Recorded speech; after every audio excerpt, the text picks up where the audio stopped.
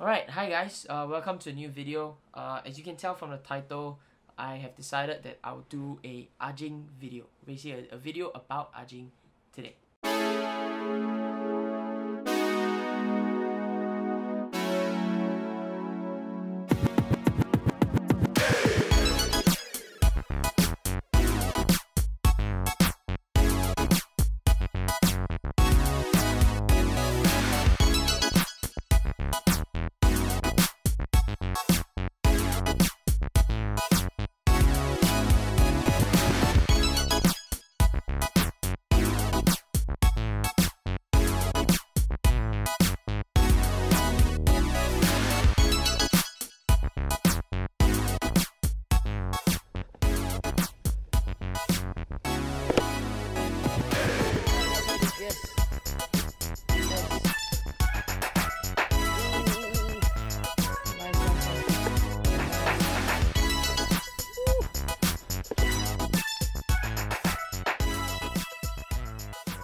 Guys, I don't know if you guys can see this. We're having our Hokkien Mee. How's it? Worth the rain. Worth the rain, guys. Max says it's worth the rain. Worth the rain, eh? Like more feel, you know? Oh, that's true.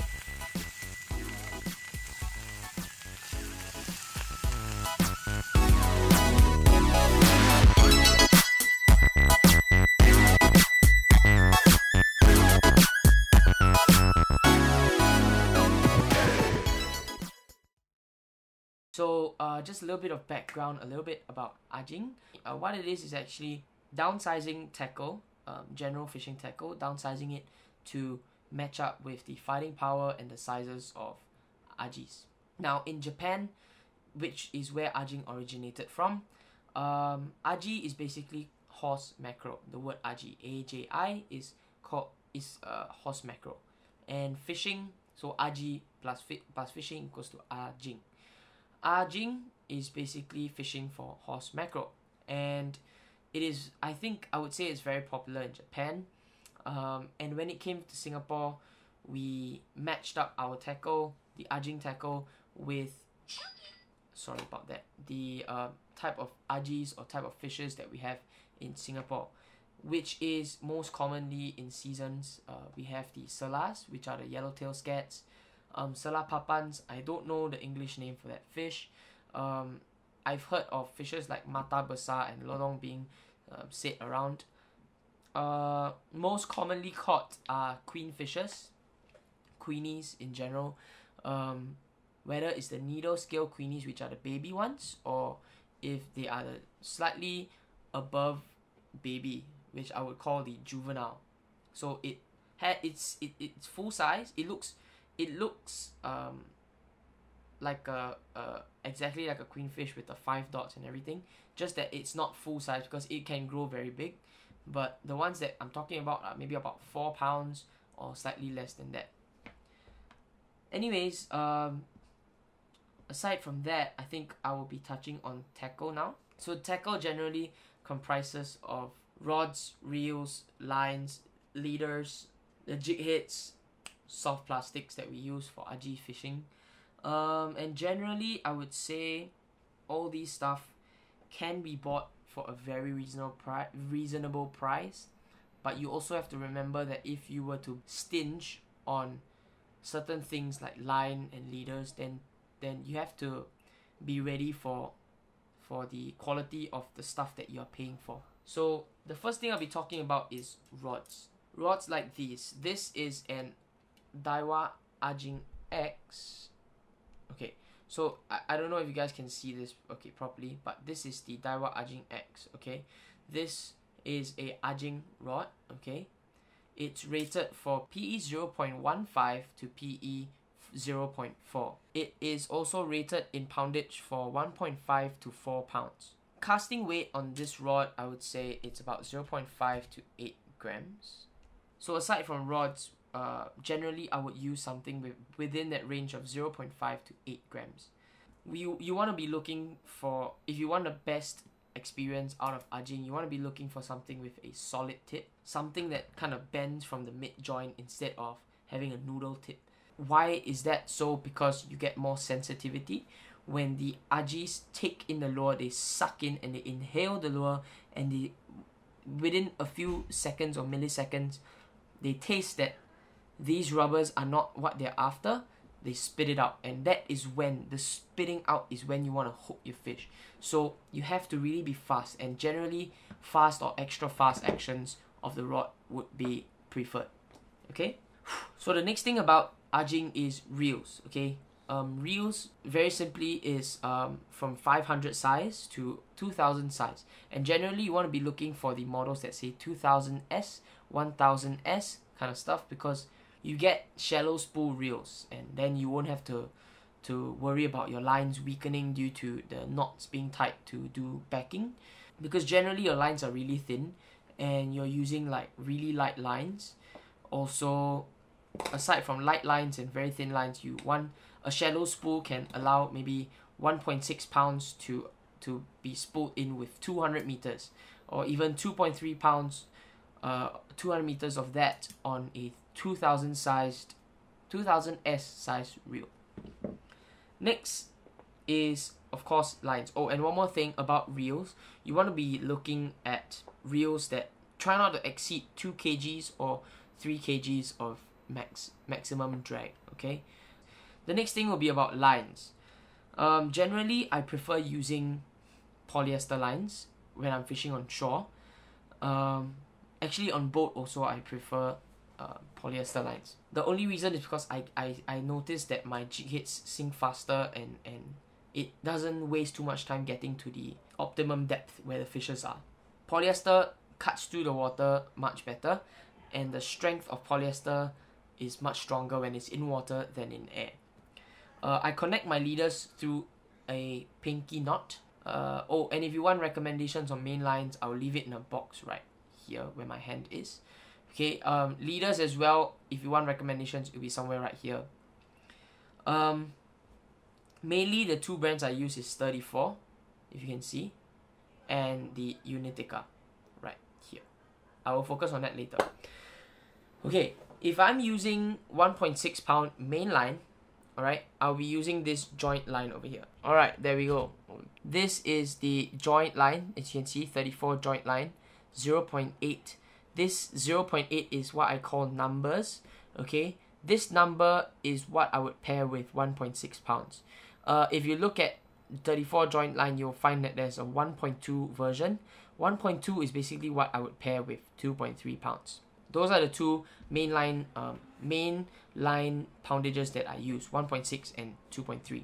So 1.6 I'll pair with the 0.8 leader, and then 2.3 I'll pair with the 1.2 leader. Occasionally, when I do rock fishing, when I go to places and use Ajing tackle without where I know it's a rarity to catch ajis, I would use leaders like these, because these are generally cheaper than the 34 joint line. This is a Unitica night game leader, fluorocarbon as well. It comes in 30 meter rolls. Okay, this is a 4 pound leader. This one comes in 50 meter rolls. So those are for leaders. Okay, I generally use fluorocarbon lines, fluorocarbon leaders to fish Ajing. Okay, so the next thing I'll be talking about is jig heads. Alright, generally you want to have something like this. Okay, a jig head case. Alright, this case is very important because it will go with you wherever you go when you do Ajing fishing, and over time you would realize that you will be able to collect something like mine over here, but this is already very beginner.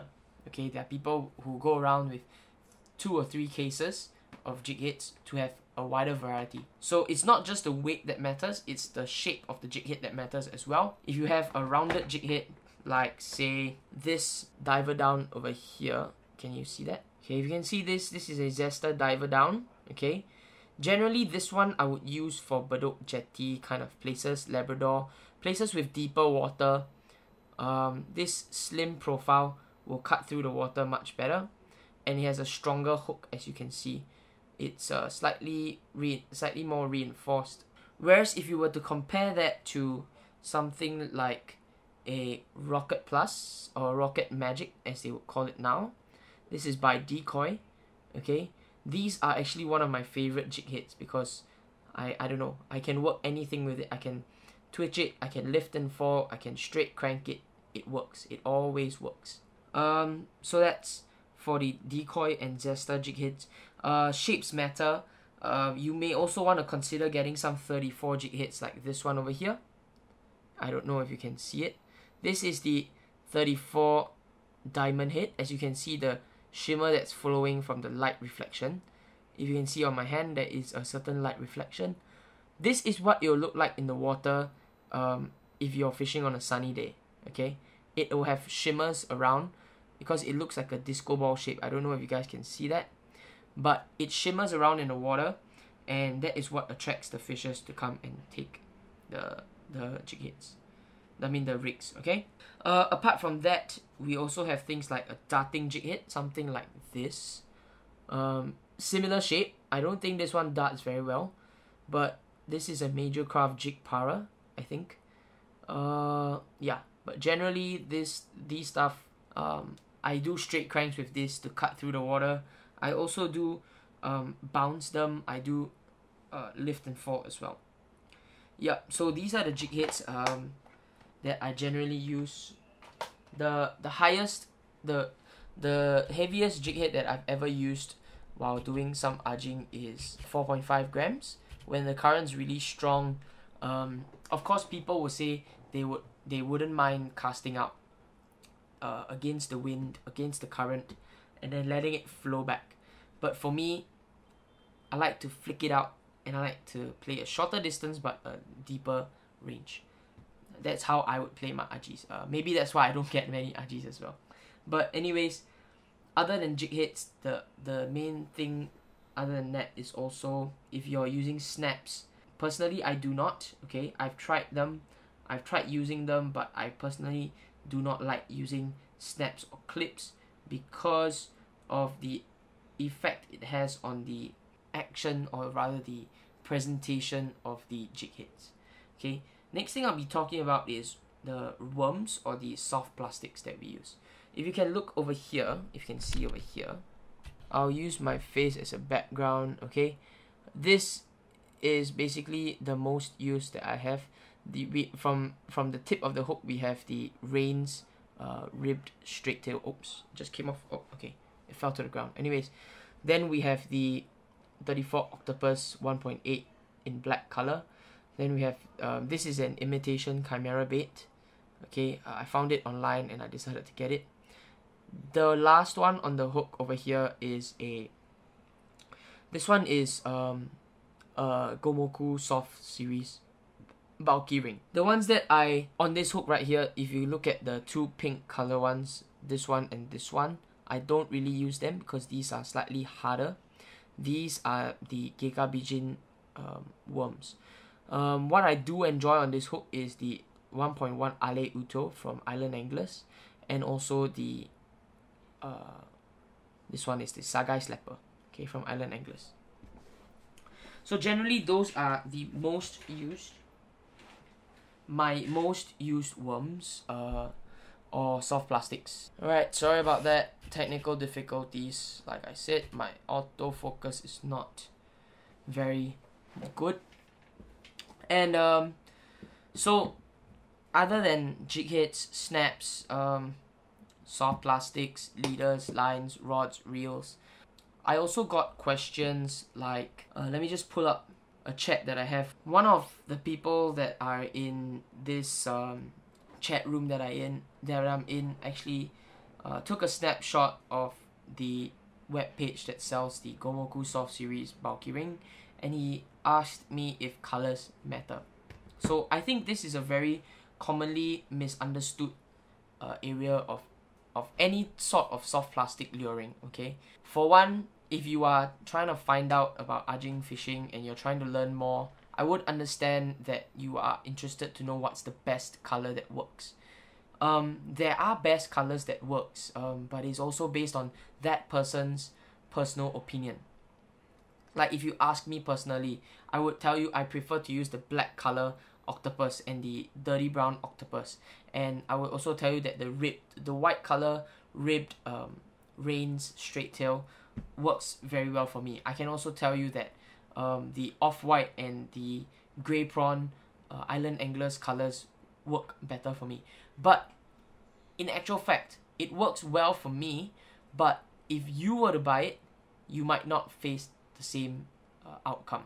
Okay, so the best way, like what I shared with this gentleman, is to purchase your own range of colors. Personally, what I did was when I first walked into Light Salt Game, I remember very clearly talking to Uncle Michael, and I said, I know there are colors that actually work, but I have to test it out. And he said, you're right. So actually what I did was I chose my favorite colors first. So I chose pink color, I chose a lot of different like transparent, translucent, dirty brown and stuff like that. And then I realized that for myself, pink actually doesn't work very well in the areas that I fish. Okay, so like I said, the areas that I fish, you may face different outcomes if you were to try pink. And I've seen people who have caught Ajis and pelagics and fishes in general on pink soft plastics as well. Okay, so in general, do not base your color choices of soft plastics based on what other people tell you. Alright, that's the most important thing. And the second point is, for jig heads, do not just focus on one type of jig heads. Don't, like, for example, 34 diamond head. Oh, John says it's good, I'm gonna buy 100 pieces of 34 diamond head. No, you're gonna be wasting a lot of money on that. So my advice to you is, have a variety of shapes and sizes. Be ready to cut leader and to change up your jig heads at any point in time of your session. You will never get a fish until you break the code for the day. Another thing that I saw people ask was the use of snaps and clips. Personally, I've tried them. I do not like them. Why? Because sometimes your jig heads can get, the loop of it can get really small. Example, like the diver downs. You see this very tiny loop? That is what you're tying your leader on. And most snaps out there, most clips cannot go through this loop. This is a 3.5 gram jig head, by the way, which, if you think about it, 3.5 grams is supposed to have a larger loop, but no, this one does not have. Okay, so my best advice to you, tie direct. It will give you a much better presentation of your jig head and your worms. Apart from all these stuff that I've talked about, mainly this was what I was trying to share with you guys about Ajing 101. Okay, if you were asking about techniques and all that, don't worry about it. Okay, just do anything you want. You can twitch, you can even do a fast twitch, you can do a slow twitch. Okay, you can do a fast twitch, you can do a long stroke, you can do short strokes, you can do a straight crank, you can even straight crank and tap your rod with your finger. I've seen people do that as well. There are many different techniques. You have to experience and experiment them yourself. Okay, honestly, I'm not very experienced in Ajing. Okay, I just love the game, and I do enjoy talking to my friends about it. I do enjoy fishing with the Aji game. I do enjoy catching big fish with light tackle as well. Another thing that you have that is very important, I cannot stress anymore on this particular topic, is the practice of your casting. If you were starting Ajing for the very first time, I went through this as well. Okay, if you are starting Ajing fishing for the first time, you have to remember that polyester lines are not like braid. Polyester lines have memory. It's similar to mono lines. Okay, they have this thing called memory. So if you keep from the factory all the way to the shop, you have them on big spools like this, it would remember this spool. Okay, memory. When you spool, when the shop owner spools in the line for you, it is trying to remember to the size of your spool, which is generally smaller. You're comparing from something this big to something that goes around something like this diameter. Okay, my advice to you, when you first spool your line, what I've noticed is that I would wait at least 2 to 3 hours. Best if you could wait one whole day before you go for your session. At least give about a day is the best for your line to remember the spool shape. Okay, the shape of your spool. And when you're doing casting, don't expect to catch a fish on your first cast. That is the most important thing.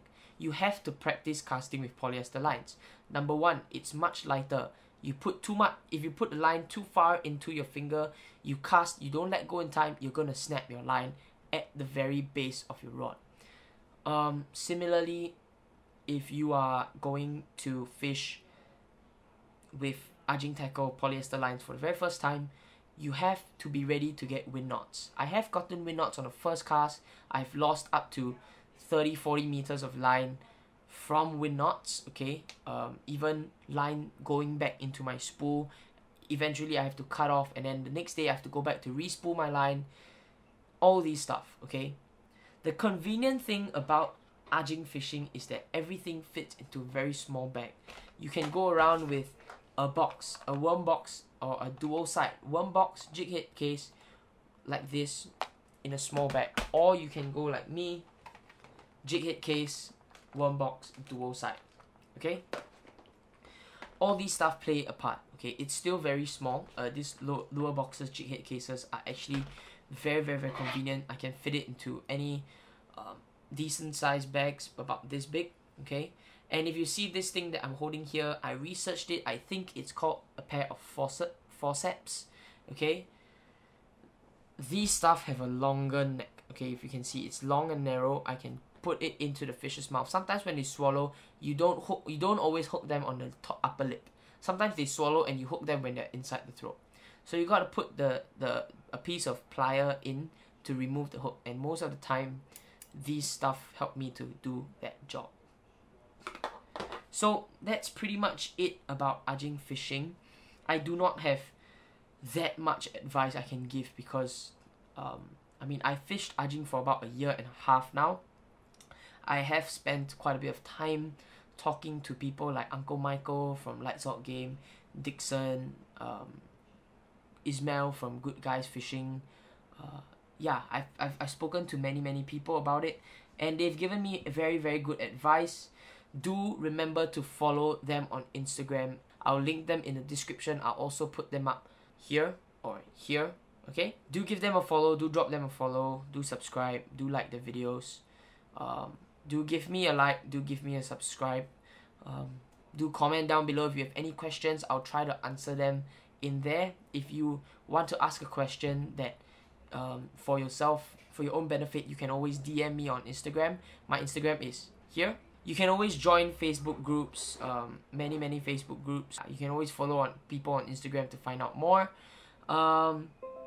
There are many ways you can improve. You can watch YouTube videos about Ajing fishing. Even the Japanese videos have really good advice. They have subtitles given there as well. If you would like to see more content from me explaining about Ajing fishing and more content of me doing Ajing fishing, do let me know. I'll try my best to produce more after the circuit breaker. So if I've left out any important information about Ajing fishing, do let me know in the comment section and I will try to improve on my future videos. Thank you for watching, guys. I really appreciate your sitting through all the way to now. Also, just an update for the people who have ordered the JBL fishing t-shirts. Due to the circuit breaker, production has been slower. It's been stopped for the company. So the t-shirts are already confirmed. 25 pieces have been sold, and the company has already recorded down the sizes. They are going to be producing and printing the shirts when the circuit breaker is over, and I should be able to collect the shirts within 7 days of the day that they start printing. I will update each and every one of you either personally or in a separate video as well. Thank you guys for your support. Thank you for everything. I hope you guys drop a comment, drop a like, drop a subscribe. Don't forget to share. Turn on post notifications. I'm trying to post as often as possible now, and I hope you guys stay tuned to the next video. Thank you for watching. Goodbye.